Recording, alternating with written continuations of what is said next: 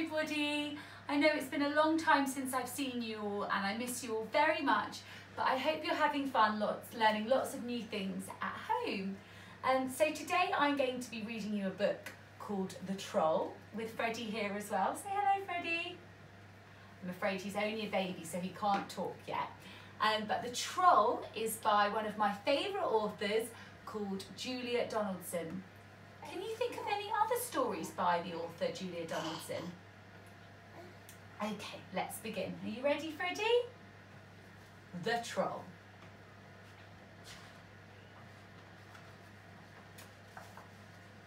There once was a troll who lived under a bridge. That's where trolls are supposed to live. Meanwhile, far out at sea, there were some pirates who lived on a ship. That's where pirates are supposed to live. Trolls are supposed to eat goats, but no goats ever came trip-trapping over this troll's little bridge, so he ate fish instead. But one morning, he heard a faint noise on his bridge. Up he popped, and he said what trolls are supposed to say, which is, "Who's that trip-trapping over my bridge?" "I'm not trip-trapping, I'm scuttling," said a tiny black creature, "and I'm a spider." "Oh, bother, I thought you were a goat," said the troll. "No, goats have fur," said the spider. "Never mind, I'll eat you anyway," says the troll. "You'll make a nice change from fish."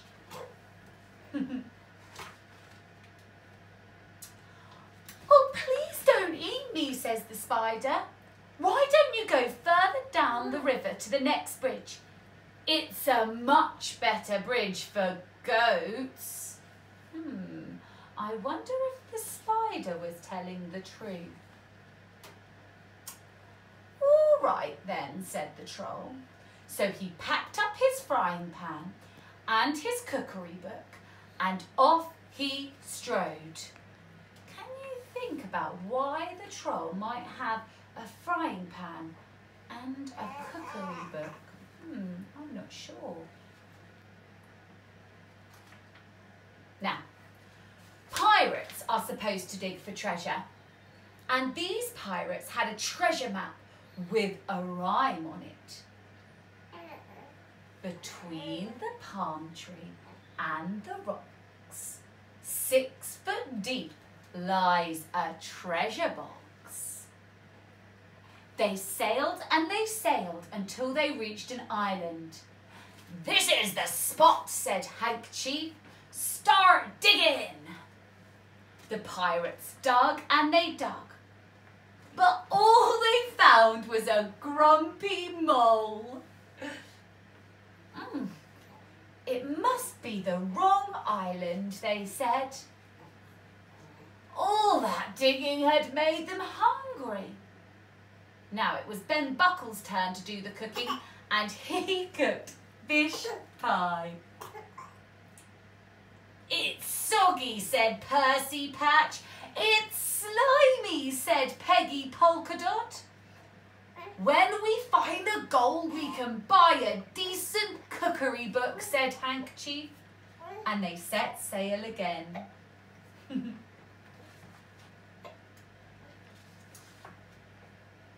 The troll was sitting under his new middling-sized bridge, reading his cookery book.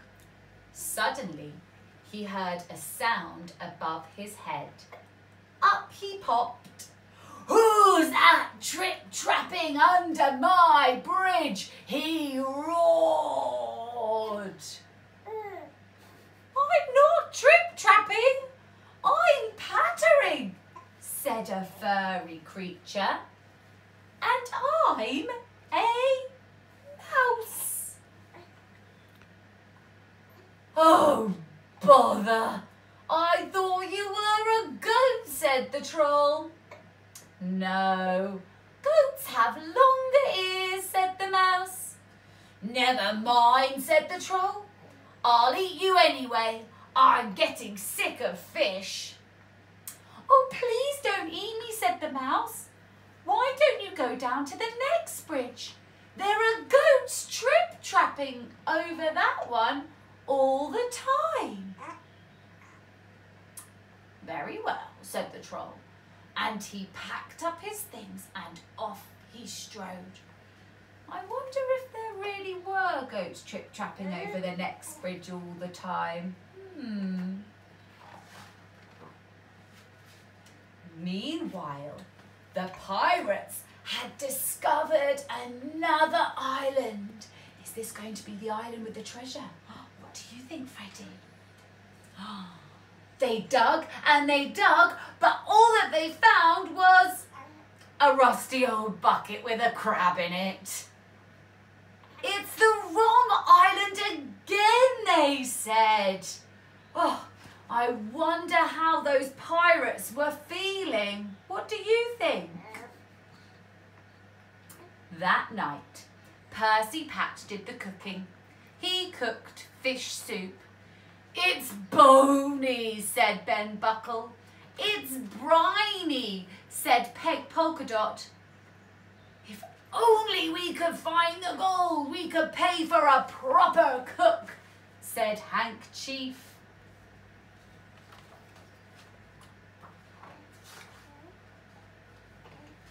Now, the troll was frying fish under his new big bridge when he heard a sound up above his head. Up he popped. Who's that trip-trapping over my bridge? He bellowed. I'm not trip-trapping, I'm lolloping, said a creature with long ears. And I'm a rabbit.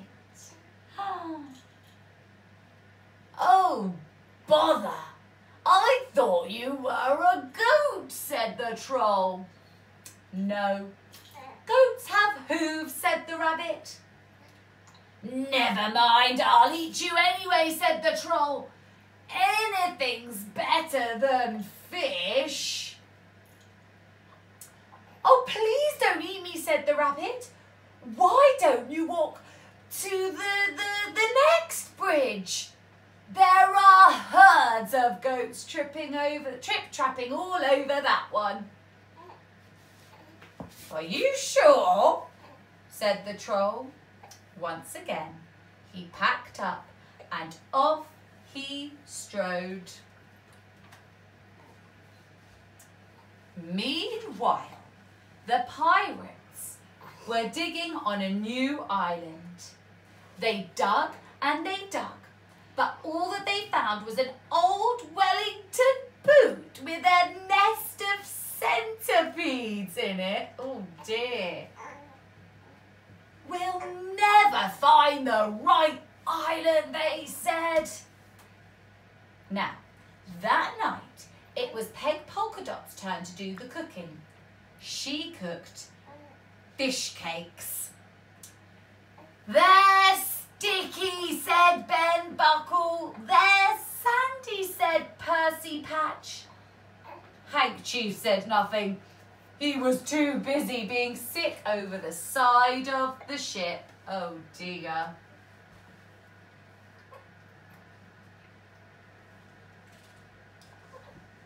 The Troll's River grew wider and wider.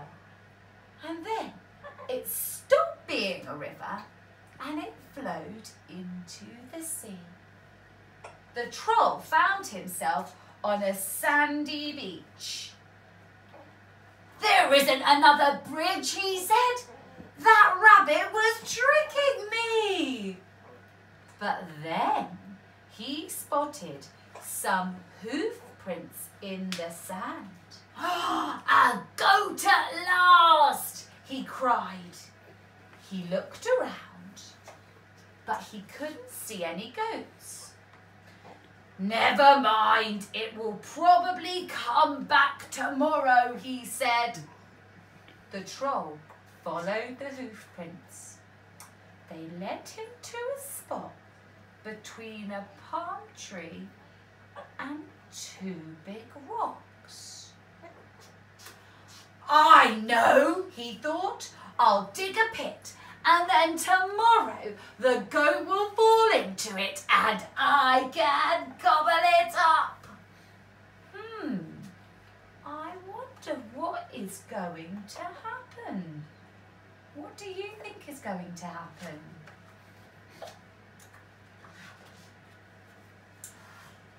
The troll dug and dug and dug with his frying pan.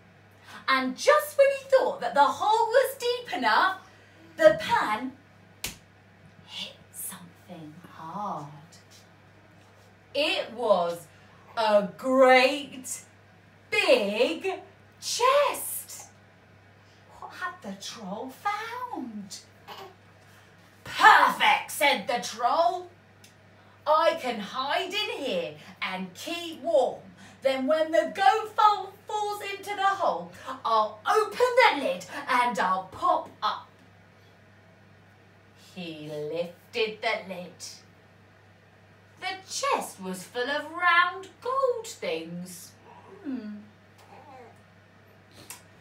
These are no use to me, said the troll, and he threw them all into the sea.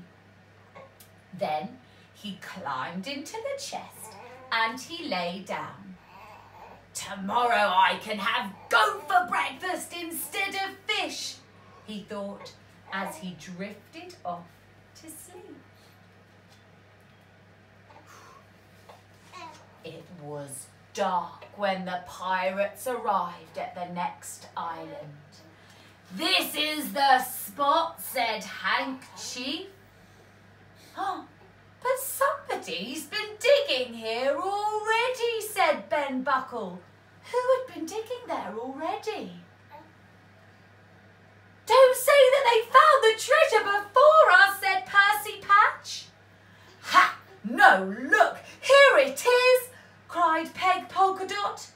The chest was heavy. It must be full of gold, said Handkerchief. Quick! Do you think that the chest was full of gold? Let's go back to the ship before anybody stops us. The troll was woken up suddenly by a loud bang. Ha! That's my breakfast falling into the hole, he thought. But why was the chest heaving and swaying? And why was the lid opening? Surely goats can't open lids. The lid opened wide and staring down at the troll were 4 angry pirates. Where's the gold? Shouted Handkerchief. I threw it into the sea, said the troll. The plank, yelled Ben Buckle and Percy Patch. Make him walk that plank. The next second, the pirates were pushing him onto it. Who's that trip-trapping over my plank? Jeered Handkerchief the pirate. I'm not trip-trapping, I'm shuffling, said the troll. And I'm a troll. He reached the end of the plank. His knees were knocking. Jump! Yelled the pirates. But just then, Peg Polkadot came running up. Wait, she cried. I found something else in the chest. I wonder, what had Peg Polkadot found? What do you think she could have found? In one hand, she held the troll's frying pan, and in the other, she held his cookery book. Stop! Called Handkerchief. He looked at the troll in a new way. Can you cook? Asked Handkerchief. what he's thinking. Yes, I can, said the troll. Yes, shouted the pirates. Why do you think they were so happy? Then you can stay, said Handkerchief. Thank you, said the troll, and he shuffled back along the plank. When shall I start, said the troll. Now, said Handkerchief. The pirate showed the troll the ship's kitchen. The troll grinned. He turned to his favourite page in the cookery book. Shall I make us a nice goat stew? He asked. Goat? Goat? Pirates don't eat goat, said Handkerchief. We want what pirates are supposed to eat. And what's that, said the troll. Fish, said the pirate chief. Thank you very much for listening to that story, everybody. I hope you enjoyed it and hopefully see you soon. Bye.